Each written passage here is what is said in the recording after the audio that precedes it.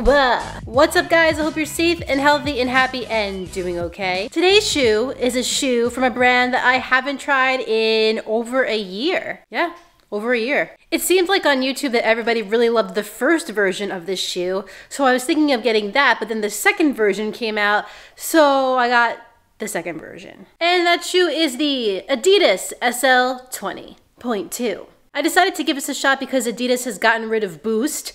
Boost is really heavy. And they're using this new midsole material called Lightstrike. So I've heard good things. I wanted to give it a shot, so here we are.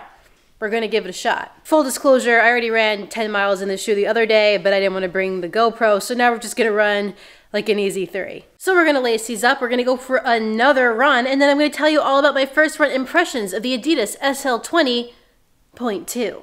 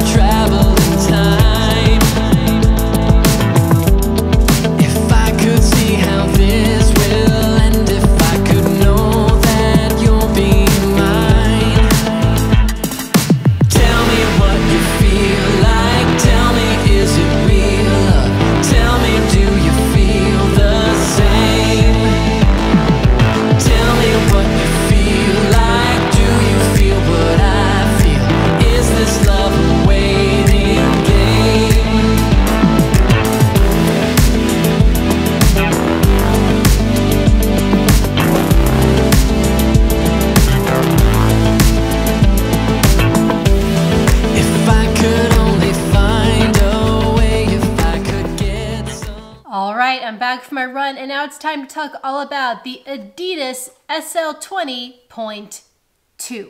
I'm not coming at this review having tried the original SL20, so this experience was completely new to me. I had a general idea of what to expect from this shoe, but I didn't know what the first version was like, so I can't really compare the two. But I can give you my thoughts on this puppy right here. My preconceived idea of this shoe was that it's gonna be a lightweight speed day shoe, and I have to be honest, I was skeptical about the Lightstrike midsole. I've never tried that before, and I was kind of skeptical about this shoe in general because I haven't really worn an Adidas shoe that works for me yet. So I was hoping that this would break that curse. I love tempo day shoes, I love lightweight shoes, and that's what I was hoping this would be. So was it? We're gonna find out right now. Before we get started today, I do wanna let you guys know that I paid for the Adidas Sl20 with my own money. No one is paying me to make this review. No one's gonna see any of my thoughts before you do. And they're all thoughts that I thought of in my brain that does all the thinking. But without any further ado, let's get on with the specs of the Adidas Sl20.2. Oddly enough, I can't find the weight information for a women's size 8, but for my size, this is actually a 10 women's. This came in at 8.4 ounces. So we're in a tempo day shoe sweet spot there, 8.4. That's pretty good. According to Adidas, we have a 9.5 millimeter drop here with 21.5 millimeters of stack in the heel and 12 in the forefoot. And I can't say that this shoe is true to size. Basically, to make a long story short, I had watched a couple videos on this shoe before I purchased, I'm not gonna lie. So I had seen that maybe it runs a little bit long, and because of that, I ordered a size down, a size 10. So when I first got this shoe, it felt very constricting and maybe like I needed a little bit more room in the toe box. As I started running, it started to loosen up a little bit, and the room in the toe box didn't really bother me on one foot, but on my left foot, that lack of room in the toe box did start to bother me a little bit. So I don't know if I could have used my regular size or if the 10 is fine.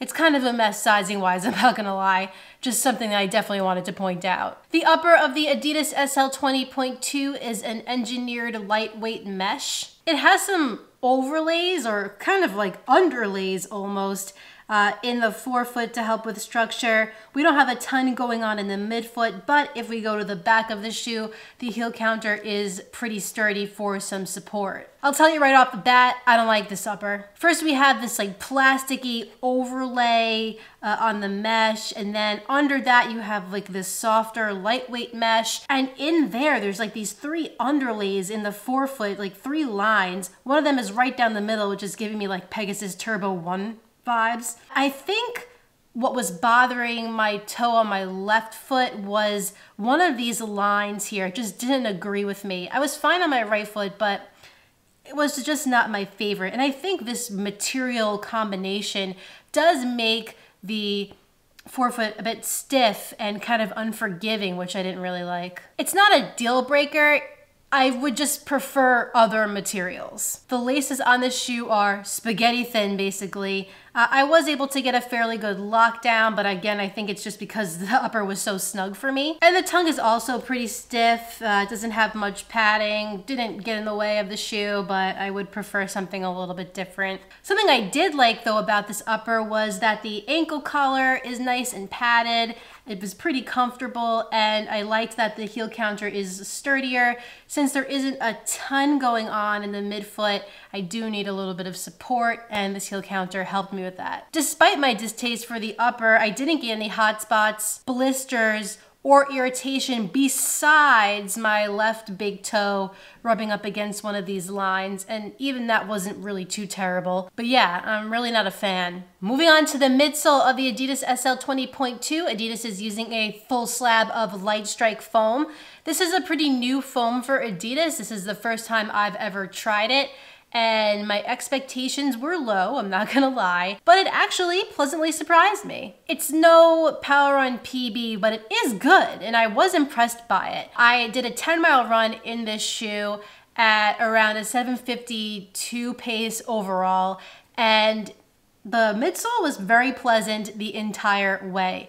And I especially felt it in that midfoot and forefoot area when I would press down on the foam in my stride. I really did feel a bounce back, and it only got better the faster that I went. This shoe really shined at a tempo pace, which is great because that's exactly what it's made for. It made the miles tick away, and it was just a great time to run in. I think this shoe will appeal to a lot of people because while you can use it for your tempo days, I believe that it'll probably appeal also to the people who are seeking a lightweight daily trainer that they can use, because I feel like this fits that bill. It's fairly low to the ground, but never once on my 10-mile run did I feel like I needed more underfoot. In fact, it actually kind of felt better and better as the miles went on.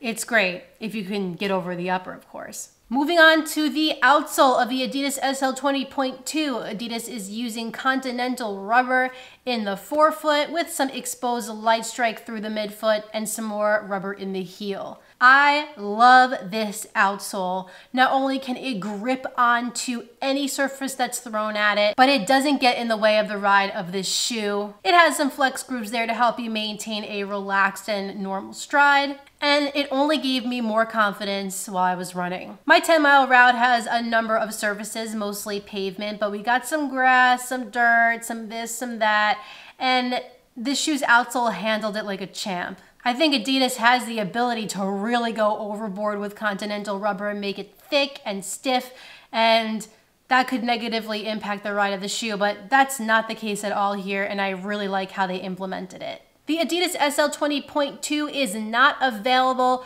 on runningwarehouse.com just yet, but it is available on Adidas's website for $110, which I think is exactly the price point that this shoe needs to be at. It needs to be able to compete with the Convaras of the running world.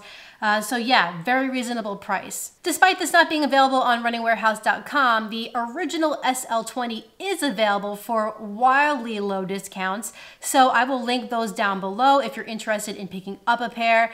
Keep in mind that will be an affiliate link with Running Warehouse, but that doesn't mean much for you. It just helps out my channel so I can try all these shoes and hopefully help you make a better choice. Our money is precious and we don't want to be willy-nilly spending it on shoes that we don't actually like. Despite this shoe's upper and me not really digging it too much, I do really like the midsole and the outsole, and therefore will absolutely continue to put miles in this shoe. I'm excited to put it in the rotation, and I've kind of wanted to grab it a lot more than I thought that I would. Well guys, that concludes my first run impressions of the Adidas Sl20.2. If you enjoyed this video, please like it down below and subscribe. And when you're done with all of that, hit that notifications bell down below so you can find out every time I upload a new video.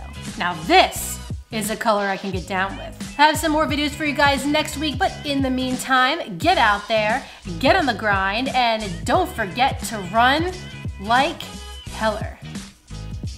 See you next time.